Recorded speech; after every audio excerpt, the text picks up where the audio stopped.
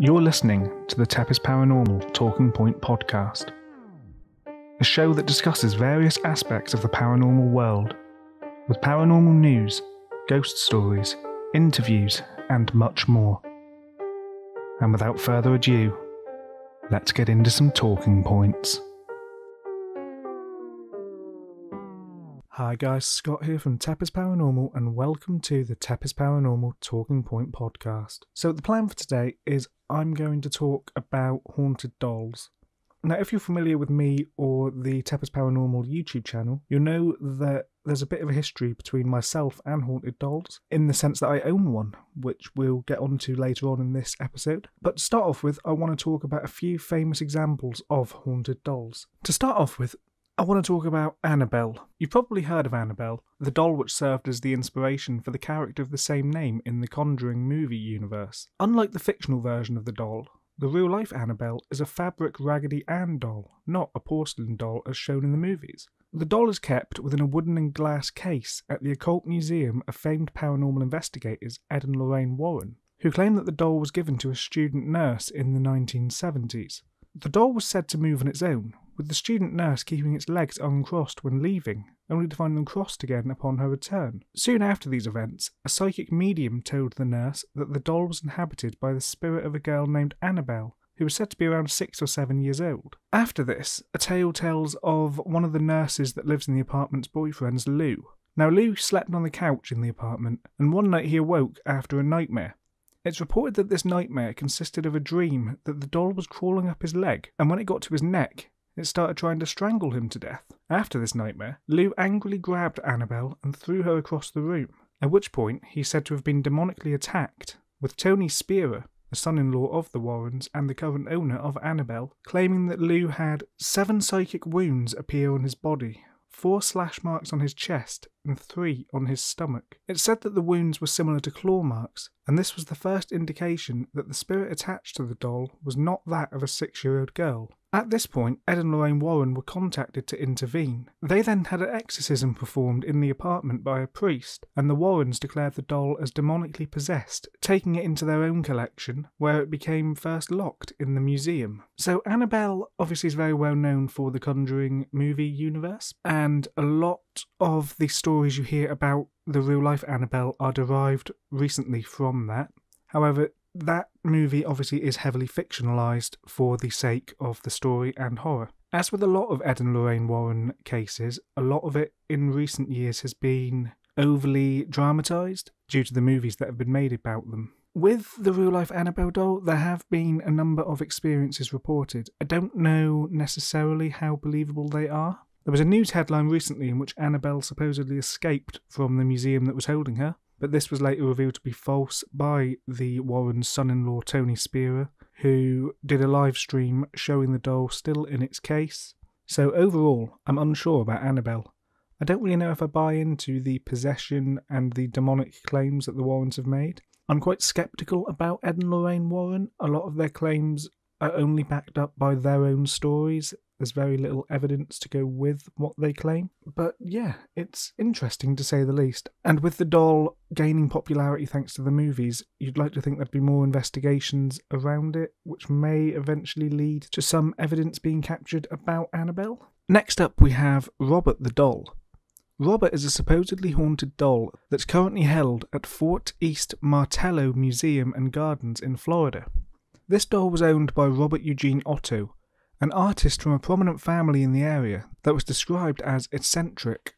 The doll is said to have been created by the German Steiff Company and bought by Otto's grandfather in 1904 while on a trip in Germany. If this is accurate, this would make the doll over 100 years old. The doll is seen wearing a sailor's suit, which is thought to have been an outfit that Otto wore as a child, and is described in the following way. His nub of a nose looks like a pair of pinholes. He is covered in brown nicks, like scars. His eyes are beady and black. He wears a malevolent smirk. Clasped in his lap, he's holding his own toy, a dog with garish, popping eyes, and a too big tongue lolling crazily out of its mouth. The doll remained in the Otto family home for many years, and in 1994, after the deaths of Otto and his wife, was donated to the museum where it became a tourist attraction. It's said that this doll has supernatural abilities, allowing it to move, change its facial expression, and it's also been reported that footsteps and giggling can be heard when nearby the doll. It's also said that the doll has caused car accidents, broken bones, job loss, divorce, and other misfortunes, and that visitors to the museum often experience post-visit misfortunes. Much like Annabelle, Robert is used as inspiration for a horror franchise, with the 2015 film Robert and its 4 sequels all being based around the doll. Thirdly, we have Mandy, and for this doll we're leaving the United States and going north to Canada, where we can find Mandy the Haunted Doll. Mandy's a porcelain doll that can be found in the Quesnel Museum in British Columbia. With a face that features a sinister half-smile and eyes that seem to follow you around the room, Mandy's considered by many to be Canada's answer to Annabelle. Donated to the museum in around 1991, Mandy's former owner is said to have constantly heard the sound of a crying baby around her home, and after following the noise into the basement, the owner found Mandy in a storage space. It was at this point that she donated the doll to the museum, with the crying stopping once the doll had left the premises. Mandy's said to creep out staff and visitors at the museum, with footsteps being heard around the location, and staff's lunches being moved and in some cases going missing entirely. Mandy's locked in her own special glass container to keep her far away from the other dolls, and it's been said that on some occasions, the little stuffed lamb that sits on Mandy's lap has been found outside of the locked display case. It's also reported that technology often fails around the doll, with people who try to photograph and video the doll having malfunctions or freshly charged batteries dying on them, though some have suggested that asking Mandy if you can take her picture will prevent this from happening. This is a common report in the paranormal world, that of technology malfunctioning, specifically with batteries draining. The most common theory for this is that spirits drain the energy from batteries in an attempt to charge themselves, in the sort of way that the energy that they drain can be used to help them manifest or to help them show themselves, to give them the strength or the physical power to move things. And while this is an interesting theory, it's not one that I know enough about in terms of the science, but I have myself witnessed devices losing battery for no logical reason.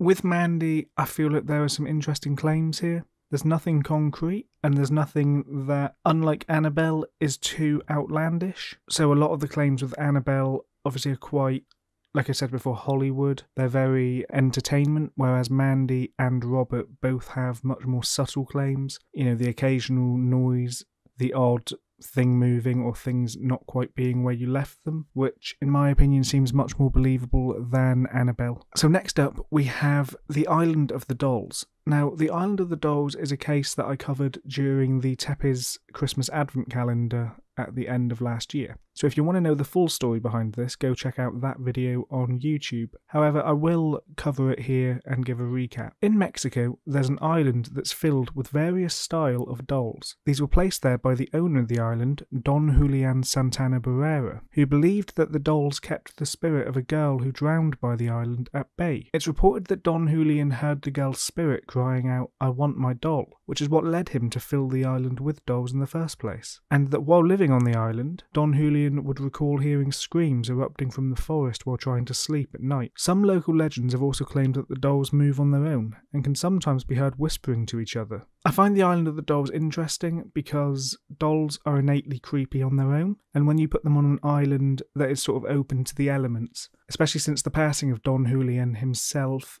where the dolls have become much less cared for, I think it just gives it a naturally creepy sort of feeling. I know that when several paranormal investigation programs have visited the island in the past, they've captured voices, some of the dolls moving, that type of thing, but I think the problem is because there's such a wide collection of dolls, some of them could be powered or could be mechanical. I just think there's a lot of potential for explainable evidence there. But of course, that doesn't take away from the creepy nature of the island and from Don Julian's stories. The island is one of the places that I would love to visit, as I think it's just fascinating, the history of it, and the way in which the Island of the Dolls stemmed from Don Julian's experience of finding a dead girl floating by the island. Out of the 4 cases that I've just gone over, I think there's definite potential for a few.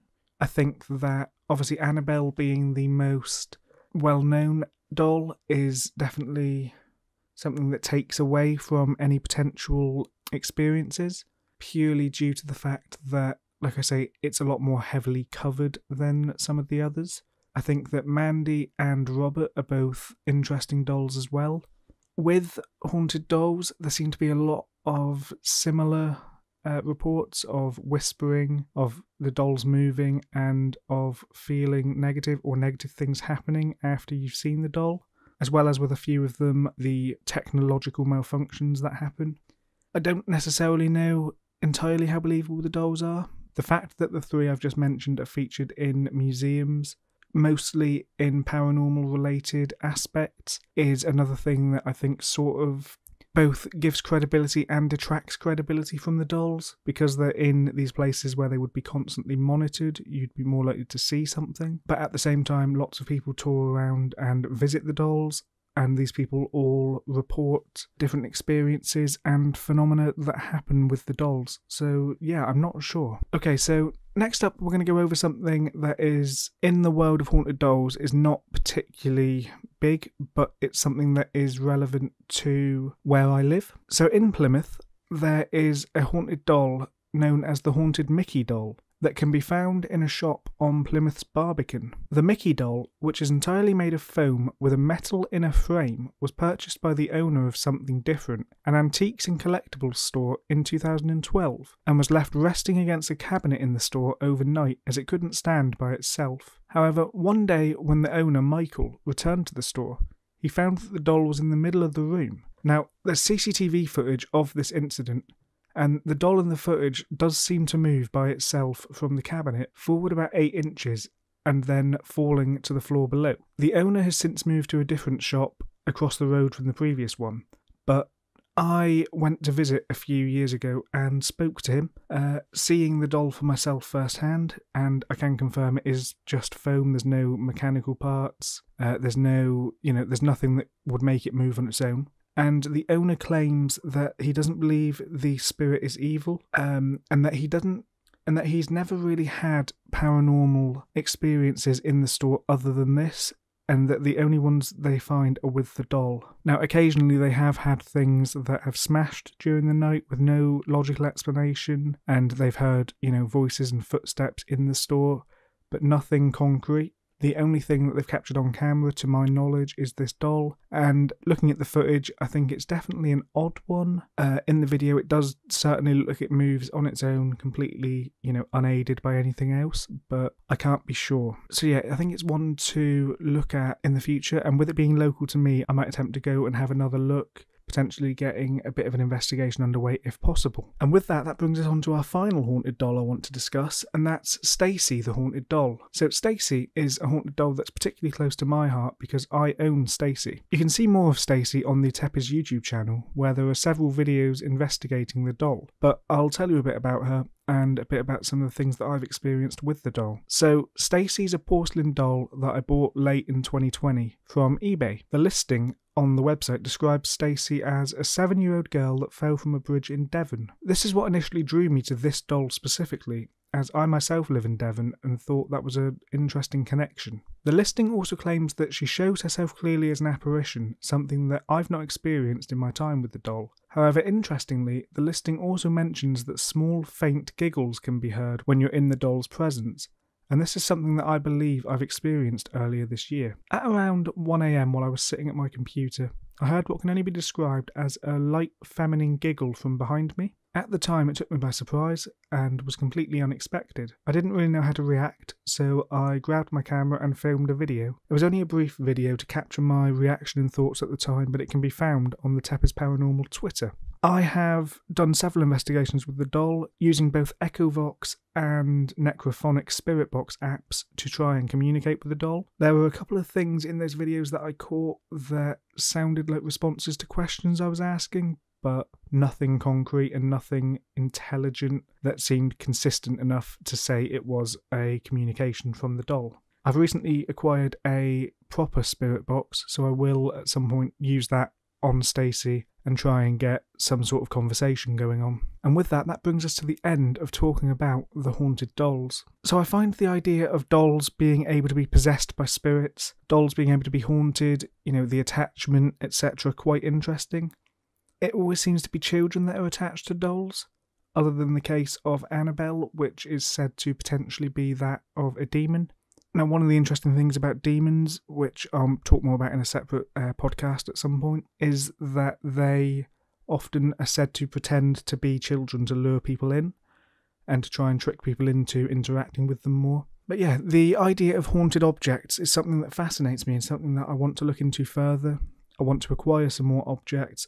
There are a lot of haunted museums around the world. Zach Bagans from Ghost Adventures has a haunted museum, as do the Warrens, as I've previously mentioned in this episode, and these are all places that I'd love to visit.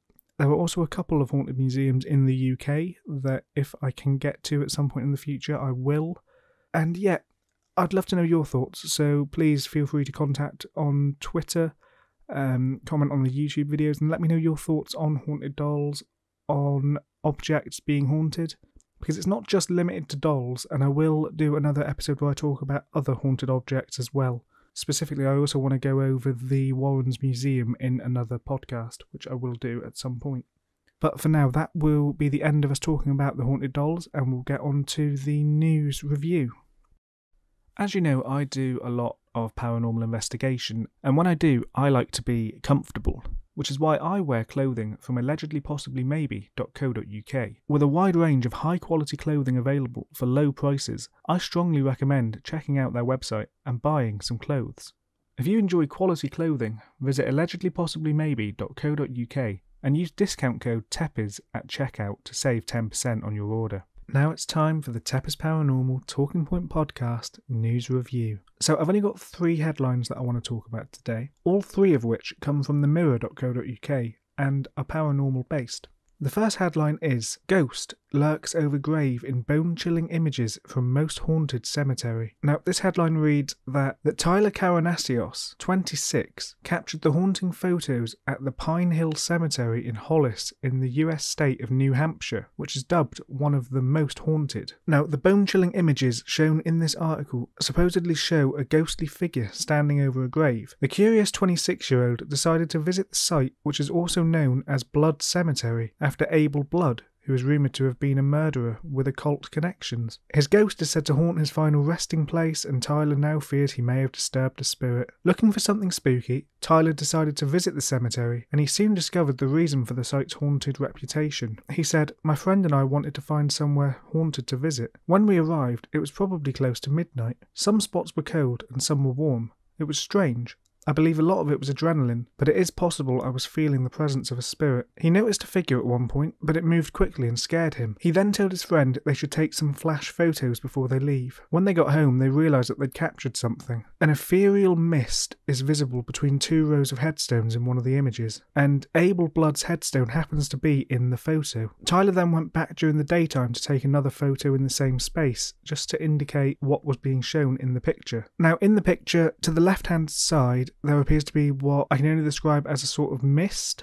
but in a humanoid sort of shape. I'm not entirely sure what I'm looking at in this picture. It could just be some sort of matrixing where the eye is trying to detect something within a picture where there's nothing, but there is a definite sort of shape there. And yeah, I don't know what it is, but it's certainly interesting, and it does look...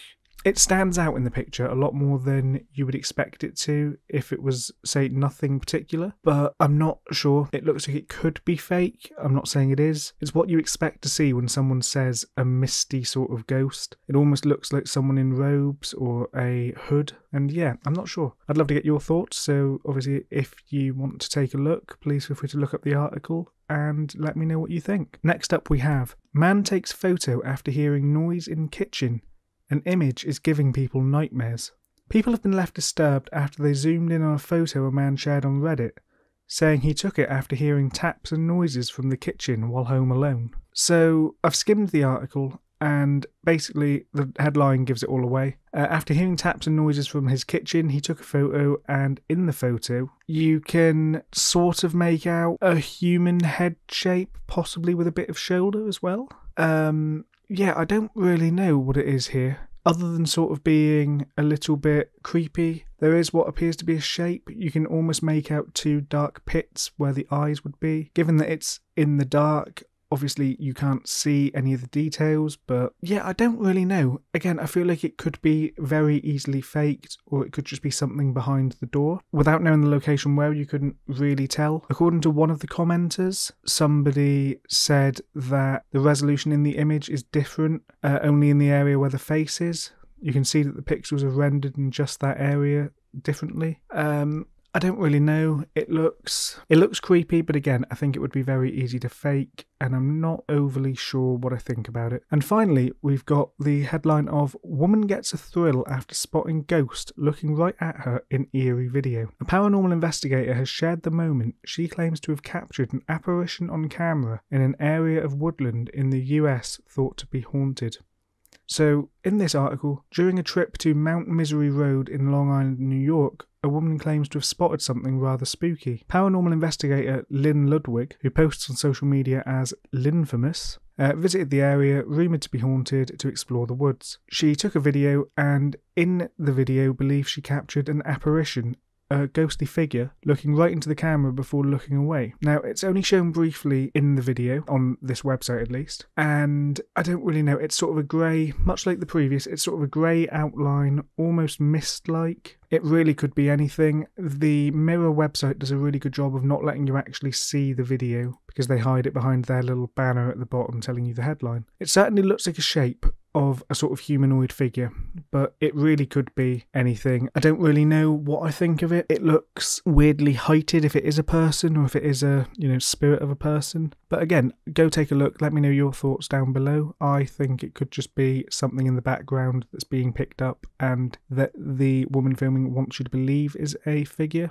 I don't know though. It's all up for interpretation. I'd love to get your thoughts. And with that brings us to the end of the TEPIS Paranormal News Review, and to the end of the TEPIS Paranormal Talking Point podcast. Make sure to follow us on social media and on YouTube as TEPIS Paranormal, and I look forward to seeing you in the next podcast.